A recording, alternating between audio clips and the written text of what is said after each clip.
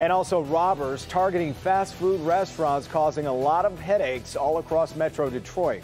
We'll start there at 6 o'clock, and good to have you with us. At least 5 fast food restaurants now have been robbed this month alone. The restaurants targeted have been in Oakland, Macomb, and Wayne counties. Victor Williams is live in Livonia. And Victor, do police believe it's the same group behind all of these robberies? Well, Jason, that's what police are starting to think, and they're actually taking these men very seriously because they are telling the people inside that they have guns when making these robberies. But now surveillance footage has come out that might put investigators a little bit closer to finding out who these culprits may be. It's the surveillance footage that has some fast foodies on their toes. That's unbelievable. It's disturbing, it is. Video shows men targeting fast food restaurants all over southeast Michigan, and police have reason to believe they may be connected. That's bold. I mean, it's really stupid. Those guys are idiots. In just the last few weeks, this has become more of a common occurrence, starting on December 15th at this Livonia Taco Bell.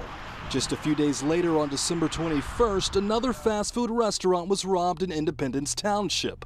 Christmas morning, this Milford Taco Bell was robbed in a similar fashion. The trend seems to continue with the Burger King being robbed in Auburn Hills this past Friday and another armed robbery at a Tim Hortons in Roseville on Sunday. I feel bad for the employees, honestly, because they probably feel a little bit helpless in that instant. And I can't even imagine how scared I'd be. In some cases, it's 2 men making the violent demands, escaping in this burgundy SUV, and in other cases, it's 1 man acting alone and then fleeing on foot. Either way, for frequent Taco Bell patrons like Mark Saunders, the robbery at the Livonia location hits a little bit too close to home. It's getting bad. I mean, it is. It's kind of weird that, you know, it's coming into the area like that so bad where, I mean, come on, you're going to rob Taco Bell? It's ridiculous. And police, they want you to pay attention to your surroundings if you're at a fast food restaurant just like the Taco Bell in Livonia. That's behind me right now at this moment. If you see the 2 men pictured, you're advised to call the authorities as soon as you can. Reporting live in Livonia, Victor Williams, Local 4.